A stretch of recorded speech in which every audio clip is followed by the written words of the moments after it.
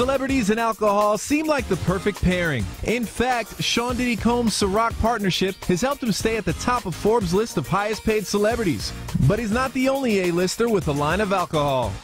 First up, he's not just busting ghosts anymore. Real wrath of God type stuff. Now Dan Aykroyd is throwing his name behind Crystal Head Vodka. It's distilled in Aykroyd's homeland of Canada and is said to not include any additives. You might blow your top when you see the price tag. A bottle will set you back $40, but the glass skull makes a sporty candy jar or vase after you vaporize the vodka.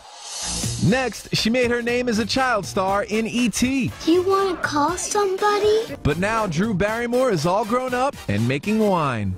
I always feel so lucky when my part of my job takes me into the wine world. I just think, I am one lucky dog. She has a Pinot Noir, Pinot Grigio, and Rosé in the collection. Toasting to the actress will set you back about $22 to $28 a bottle. Cheers to that.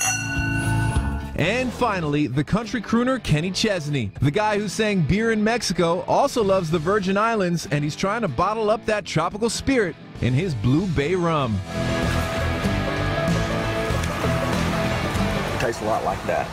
There's a variety of flavors to hit all those Caribbean notes like coconut and key lime. For about $20, you too can taste the islands. For those of you that have a bottle of this or several, thank you.